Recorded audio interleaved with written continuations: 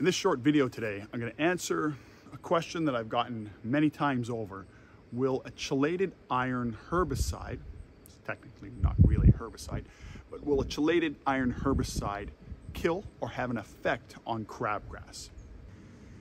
So something to consider before you attempt this is to make sure that you cut that crabgrass not super low, but low enough that you're taking the seed heads away. Otherwise, you should probably know, crabgrass is an annual, and if you don't remove those seed heads, the crabgrass is just going to pop back up next year. So I'm going to treat this crabgrass. Crabgrass on another part of my lawn using Fiesta, an iron-based herbicide. So I got my Fiesta, my baby shampoo, my Ryobi chemical sprayer, and this has already been mixed up. My mix rate for this is 8 ounces of Fiesta per gallon of water plus a tablespoon of baby shampoo. The recommended usage for Fiesta is 5 ounces per gallon, but because crabgrass is relatively hard to control, I'm going to try to do things just a little bit differently. Here's a quick tip for you. You're wondering how you can avoid overspraying a particular area with a herbicide. You do as I've done here. Simply stripe the lawn. I'll walk up one stripe, spray through that stripe, walk back the other, and continue until I'm done. That way I'm not overspraying a particular area. I am just going to completely saturate the crabgrass.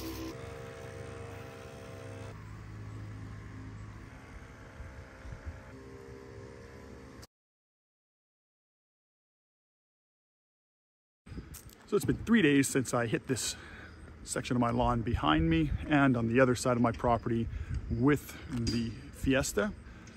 And let's take a look at how it's doing. Go. There's some of the crabgrass there. You can see the foliage on that has browned, it's dried out. Some more of it. So I'd have to say after 3 days, it didn't do actually a bad job. I'm surprised. I'm gonna hit it again. I'm gonna hit it again with the same rate, that is to say 8 ounces of the Fiesta per 1 gallon of water to 1 tablespoon of a surfactant, of a baby shampoo or Dawn or something of that nature. And then we'll come back and we'll take a look at it in another 3 days.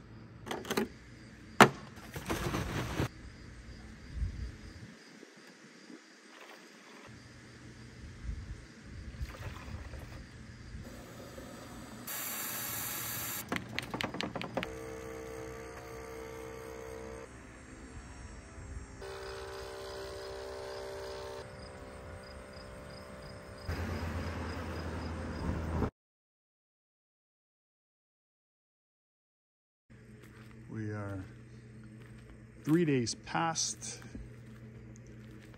the second application here, and you can see that crabgrass, foliage at least, is dead. The blades of grass are dead or dying. And this is after a second application and 3 days. You can see that dark color there. That is the crabgrass that is literally frying.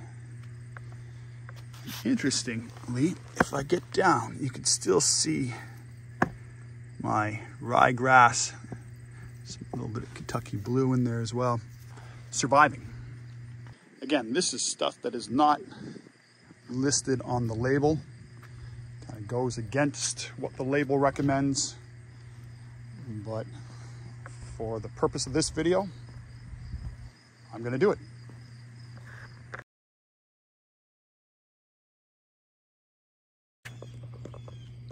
This is after my third application. That crabgrass is gone. It's actually working. As I come down closer, you can see my my ryegrass there is untouched. There's some bluegrass in there. That's untouched. There's even a couple blades of fescue in there. All of it unaffected by the iron herbicide or iron weed killer, I suppose.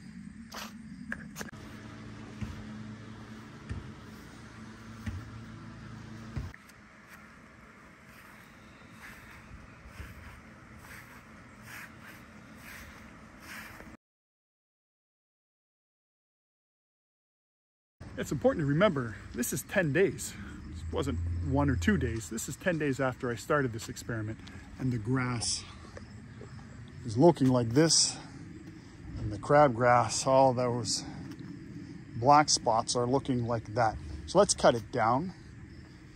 If you remember from the start of the video, I bagged my cuttings as I was coming through because I wanted to eliminate the grass, the crabgrass seed, but there are no crabgrass seeds now, so I'm just going to mulch this, and I'll mulch the side of my my property between mine and my neighbor's house as well, and we'll have a look at both sections again.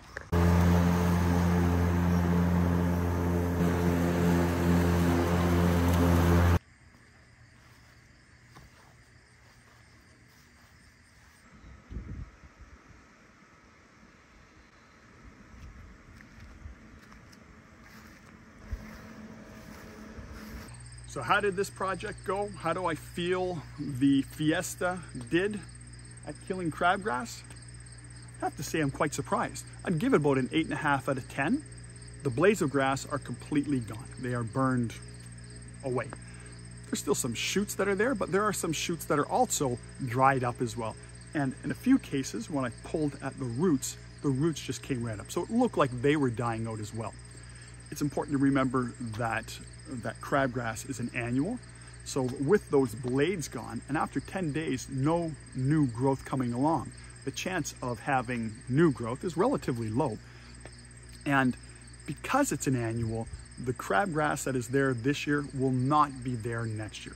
What would come up would be from the seeds that have fallen this year, for which I bagged when I was cutting previously, or seeds that were in the soil previously, or maybe you brought in new soil and there were some seeds in there. So a pre-emergent in the spring is a necessity after taking this action against the crabgrass. Would I buy this product again and use this product again? Well, I buy the product and use it all the time, but as an off-label product where I've exceeded the manufacturer's recommended mixture dosage, if you will, this actually worked. Would I recommend you using Fiesta at this level to kill your crabgrass? Well, you decide. It definitely worked for me. Now with this crabgrass taken care of, I'm definitely going to have to fix up this space. You can take a look through my videos. You'll find a video on how to fix bare spots. If you found this video helpful, I'd appreciate it if you would like it, share it, but more importantly, subscribe to my channel. My name is Jeff Seaton. This is Jeff Seaton Lawn Care. Thank you.